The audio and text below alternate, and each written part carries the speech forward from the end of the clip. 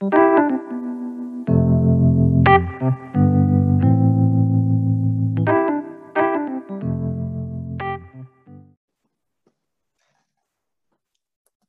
day, good afternoon, or rather good evening, whichever part of the world you might be. This is the Biblicist, and today let's have a look at this passage, Jesus and the woman caught in adultery. Like now, some objections people end up throwing is, since Jesus did not condemn the woman according to the law, did Jesus actually break the law? Okay, now most of us Christians would be aware about this passage, so I'll just give a short summary about it. Okay, so it's from John 7:53. That's the last verse of chapter 7 of John's Gospel, and it goes all the way till John 8, verse number 11.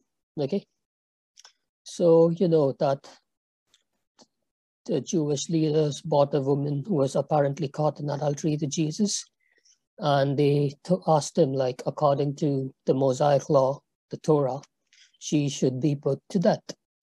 And they asked him his opinion, should we do it?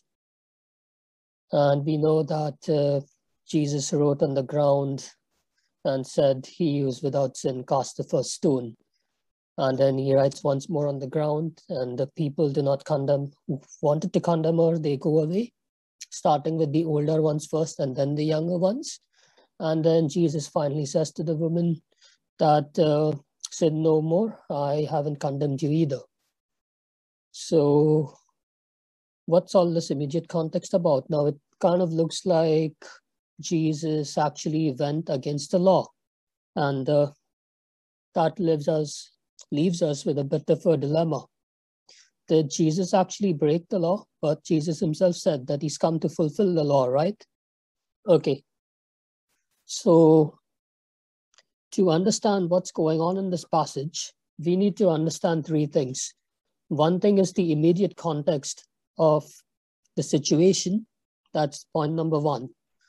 Then point number two would be the actual context of the Mosaic Law, because Jesus was again judging her persecutors using the Mosaic Law itself. And then there are also some Christological implications which have got to do with Jesus being God. All right.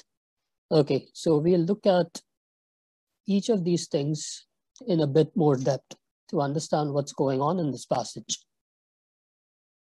So now, given the historical context, Jews, or rather the region of Judea, take note, this is the region of Judea, they were directly under Roman occupation, okay? So Rome conquered much of the world by the end of the 1st century BC, okay? And of course, the kingdom of Judea was subject to them with the 3 Herods ruling over a part of the place, 3 or I think 4 Herods ruling over it, along with the governor Pilate, subject to the Roman emperor at Jesus' point of time. So naturally, even if the Jews wanted to kill somebody, they could not do so directly, okay? It had to come with the approval of Rome. So what they were asking Jesus was, okay, so Moses tells her we should condemn her, all right? But what's your opinion? And Jesus knew that this was a loaded question, okay? Because if he said that, fine, go ahead and condemn her, then they could incite the Romans against him. That's one thing. So he would be breaking the law of Rome. And if he said, no, don't stone her, then they would say, you're a false prophet, man. Please go away. You're a phony, you're a fraud. This is what would have happened. So you see the situation over here. So how does Jesus outsmart them and get out of this? Okay. So let's look into the Mosaic Law. Okay. Now, there are some passages which you need to be clear about, because when the Pharisees were saying that an adulterer has to be stoned, they were appealing to some passages like these, like Leviticus chapter 20, verses 10 to 12, and Deuteronomy chapter 22, verse number 22. All right, so I'll just go to Bible Gateway and skim through these verses. Give me a minute.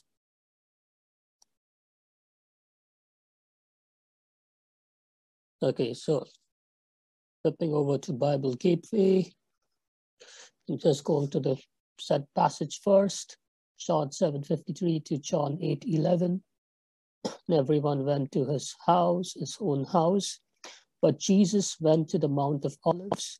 Now early in the morning, he came again into the temple, and all the people came to him, and he sat down and taught them. Then the scribes and Pharisees brought to him a woman caught in adultery. And when they had set her in the midst, they said to him, "Teacher, this woman was caught in adultery, in the very act. Now Moses in the law commanded us that such should be stoned. But what do you say?" Now they're appealing to these verses in the law. If I'm going to Leviticus chapter 20, verses 10 to 12. Again, I'm using the New King James Version. "The man who commits adultery with another man's wife, he who commits adultery with his neighbor's wife, the adulterer and the adulteress shall surely be put to death." Okay? "The man who lies with his father's wife has uncovered his father's nakedness. Both of them shall surely be put to death. Their blood shall be upon them. If a man lies with his daughter-in-law, both of them shall surely be put to death. They have committed perversion. Their blood shall be upon them." So even in cases of incest, even that's banned, condemned rather, by the Mosaic Law. And same thing with homosexual relations. If a man lies with a male as he lies with a woman, both of them have committed an abomination. They shall surely be put to death. Their blood shall be upon them. If a man marries a mother, marries a woman and her mother, it is wickedness. Again, they shall be burned with fire, both he and they, that there may be no wickedness among you. Anyway.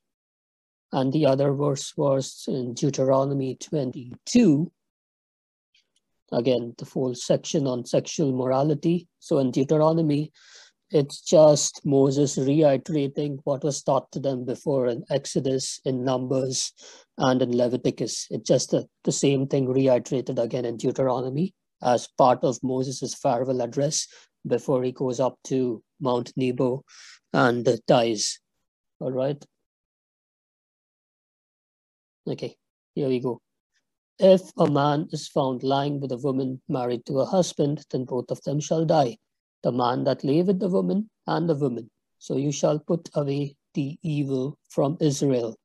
Okay, now coming back to the actual context of this passage here, back to John 8, they are appealing to the Mosaic Law. That's true. But now they have messed up here. Okay, the passage doesn't say anything about where is the man with whom she committed adultery. Uh-oh, that's a problem now. Okay, they said this testing him because they might have something to accuse of which to accuse him, but Jesus stooped down and wrote on the ground with his finger as though he did not hear. Okay. So when they continued asking him, he raised himself up and said to them, "He who is without sin among you, let him throw a stone at her first." Now, this particular statement of Jesus, it carries a lot of weight as far as the Mosaic Law is concerned. I'll tell you why. Because first of all, according to the Mosaic Law, both the man and the woman shall be put to death, but they are only about the woman. They are only talking about the woman. Where is the man? Okay, and now coming to this statement, I'll show you what it exactly means. So now let's skip over to Deuteronomy 17. Deuteronomy 17. And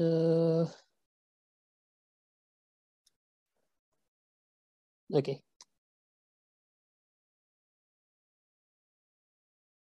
Here we go. So in Deuteronomy 17, okay, here we go, verses 2.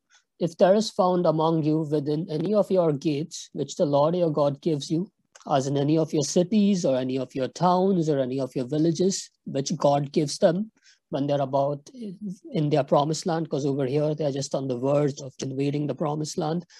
So a man or a woman who has been wicked in the sight of the Lord your God and transgressing his covenant, who has gone and served other gods and worshipped them, either the sun or moon or any of the host of heaven, which I have not commanded, and it is told you, and you hear of it, that you shall inquire diligently. And if it is indeed true and certain that such an abomination has been committed in Israel, then you shall bring out to your gates that man or woman who has committed that wicked thing, and shall stone to death that man or woman with stones. Whoever is deserving of death shall be put to death on the testimony of 2 or 3 witnesses. He shall not be put to death on the testimony of 1 witness. Okay, now take a note of this verse. Like in the Mosaic Law, I just showed you in Leviticus 20, verses 10 to 12, and in Deuteronomy 22, verse 22, like for any crime which is punishable by death, you need to have at least 2 witnesses, at least 2 or 3 witnesses, not 1 witness. Okay. The hands of the witnesses shall be the first against him to put to death, and afterwards the hands of all the people. Now, see, this verse is very significant. So if I am the witness and if my testimony is to be true, then me and my other witness, we can be the first people to throw the stones against this person. So you shall put away the evil among you. Okay, so this is the significance of Jesus saying, he who is without sin among you, let them throw a stone at her first. So according to the Mosaic Law, again, Jesus judged them using the Mosaic Law itself, 2 or 3 witnesses. Now let's go to Deuteronomy 19. And now this is where it gets interesting. Okay. In Deuteronomy 19. Okay, let me look for the word 2. Yeah.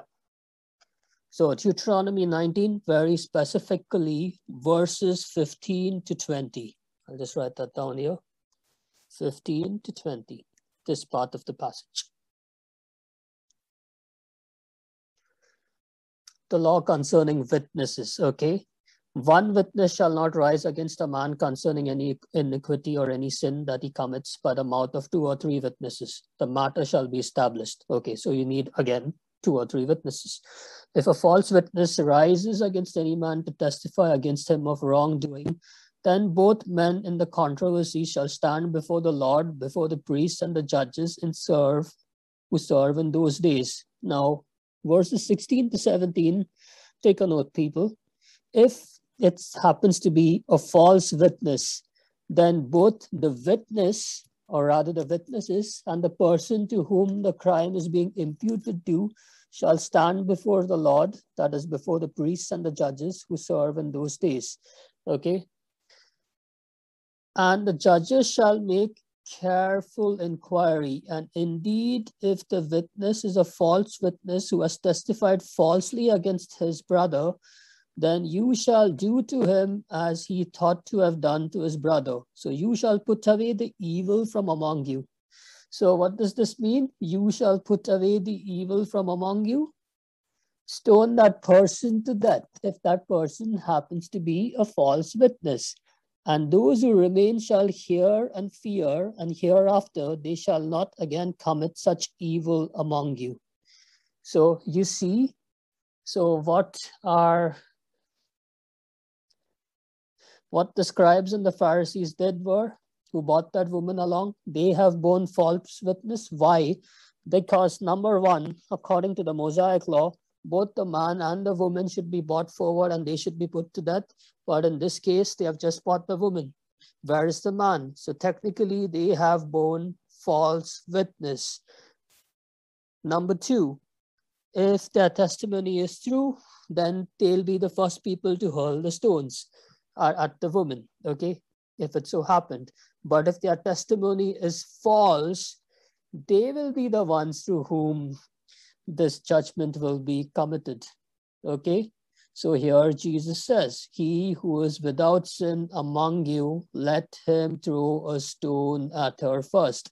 They have borne false witness, and therefore they have committed a crime which is punishable by death according to the Mosaic law. And again he stooped down and wrote on the ground. Then those who heard it, being convicted by their conscience, there you go, went out one by one, beginning with the oldest even to the last. And Jesus was left alone, and the woman standing in the midst.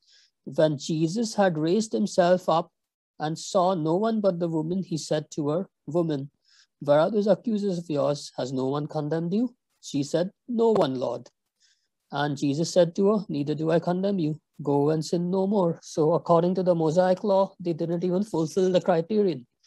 Okay. So not only did Jesus wheedle himself out of this one, he also showed these guys their place. Okay. Now I'm going to the Christological implications of this passage, and I hope you'll be edified with what you're about to hear concerning the Christological implications of this passage.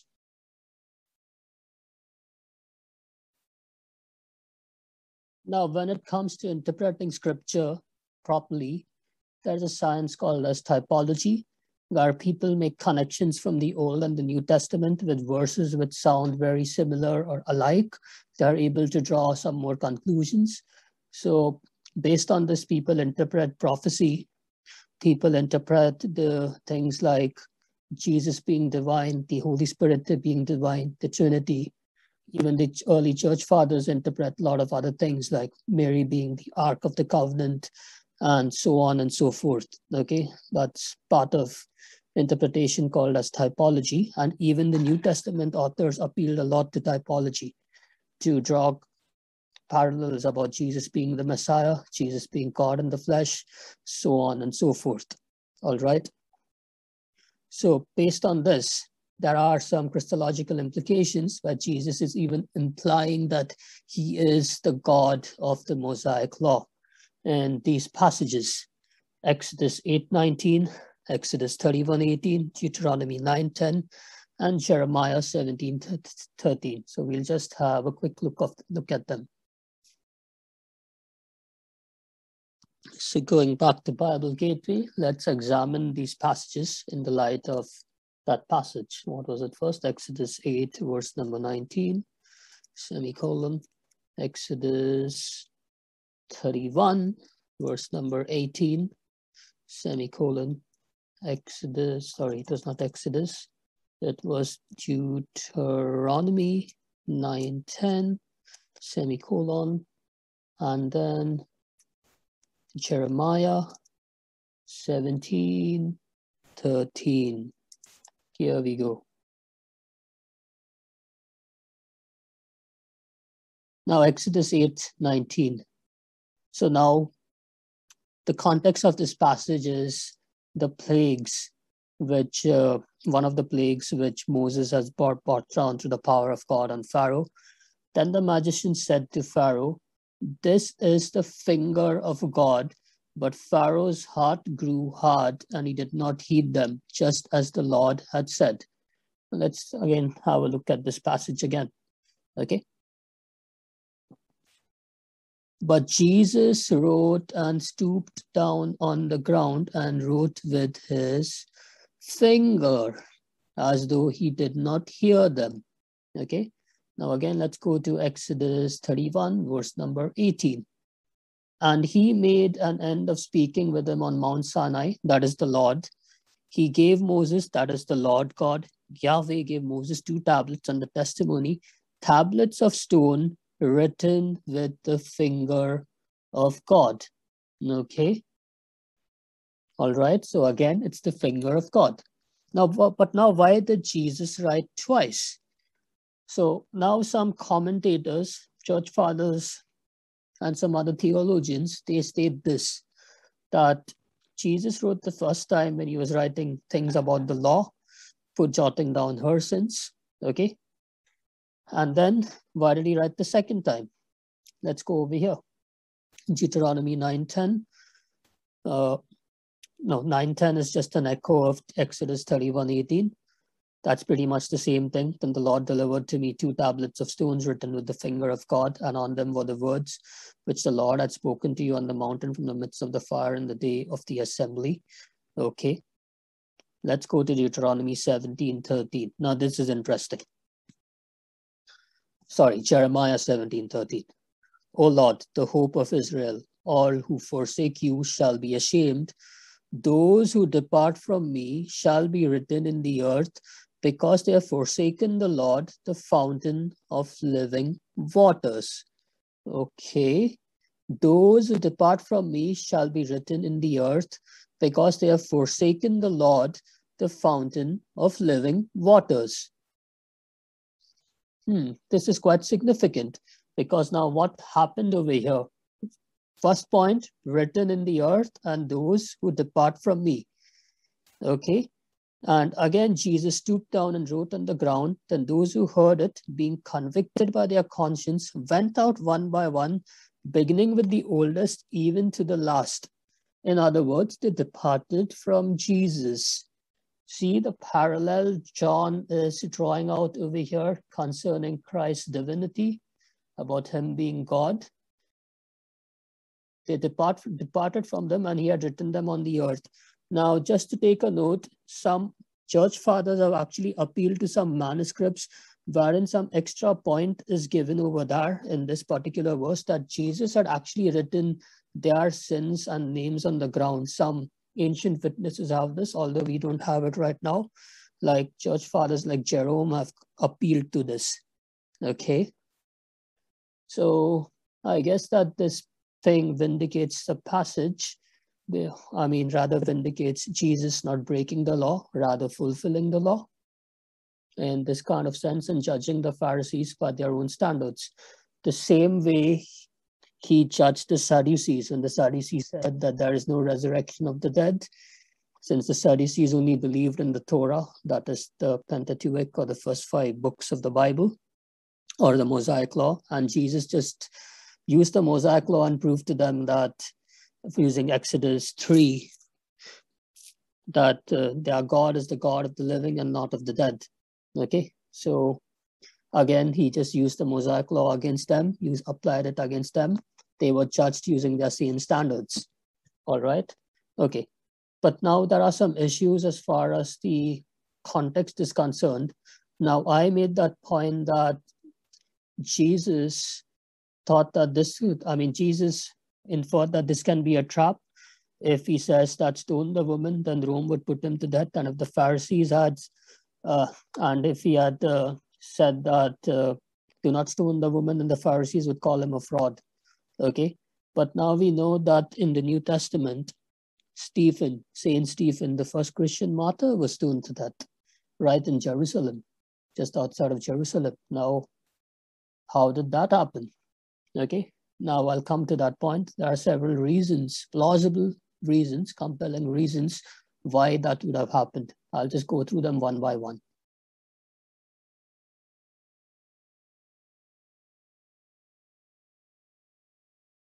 Okay, so now these are some objections people raise. Now, Stephen, it's thought he died some point between 33 and 36 AD. So if people think that Stephen was stoned right after Pontius Pilate being removed as governor of Judea, now if you're reading Josephus' Antiquities, Pontius Pilate was actually losing some popularity at this time, and it's reported that he was no longer governor of Judea sometime in the year 36 AD, or say early 37 AD. So it's possible that Stephen would have been stoned at the point during those few weeks or months when Judea had no governor, all right? Absolutely no governor at that point of time, and then the Jews were able to take the law into their hands. This is one possible explanation.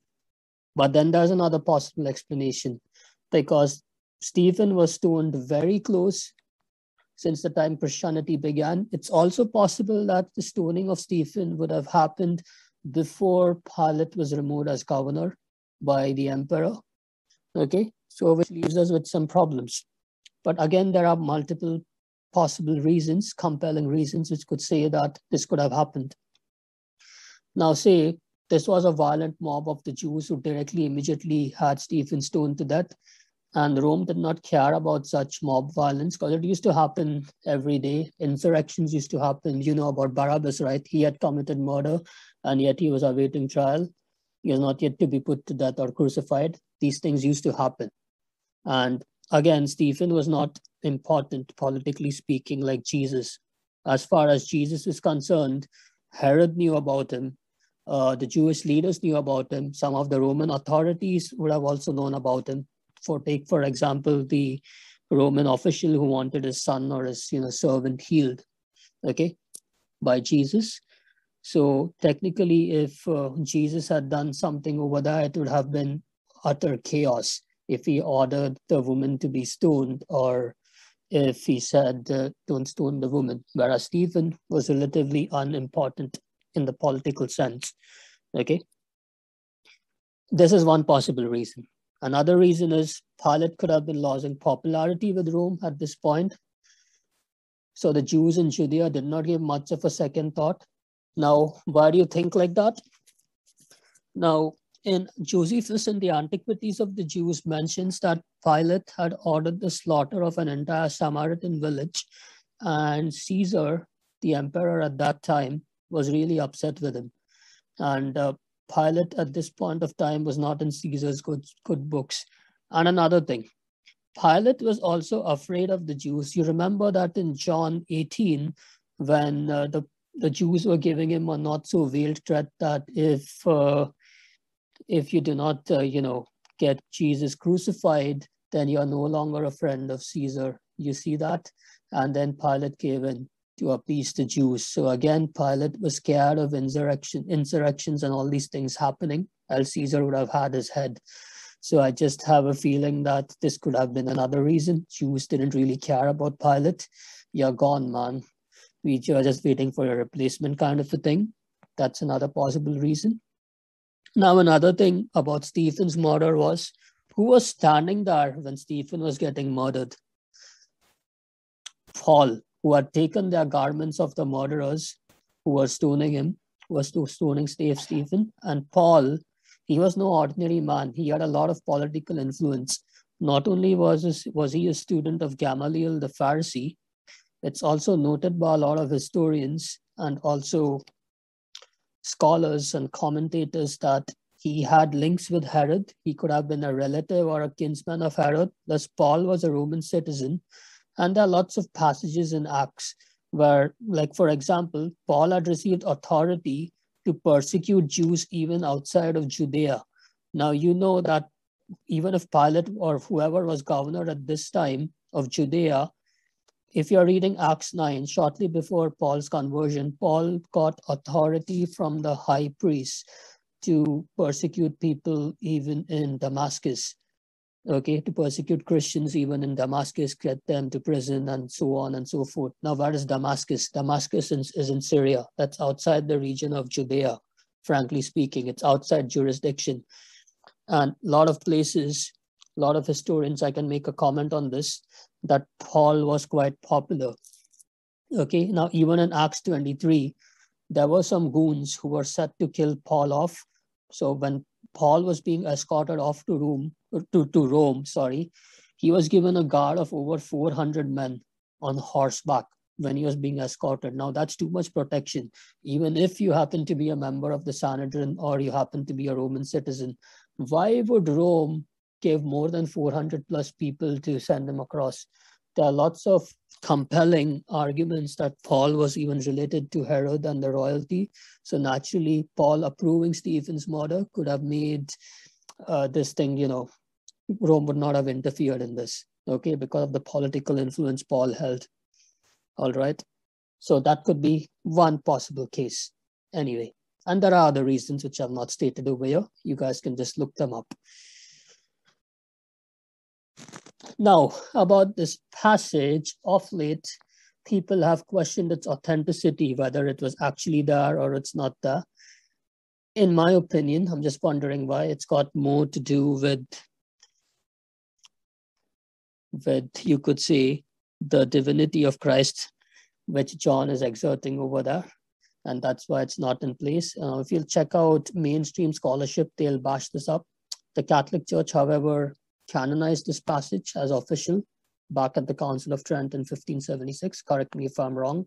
There can be some nuances over here. And if you want this passage vindicated and all, forget looking at mainstream scholarship.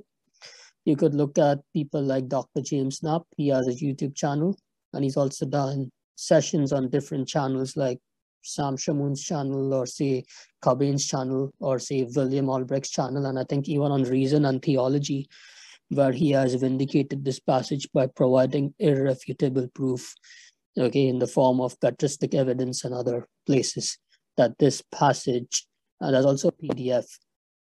Probably I could just put that link to his channel in the description box below, and there's also a free PDF somewhere on his site. I can't recollect where he has written a paper to vindicate this particular passage. All right. Thank you so much, people. And thanks for watching. Please keep me in your prayers. I'll continue to pray for you guys, the persecuted church, whatever is happening. Save us, Lord, from our own sins and our struggles. Wash us clean by your blood. Okay. Thank you, guys. God bless you all. Catch you later, God willing. Cheers.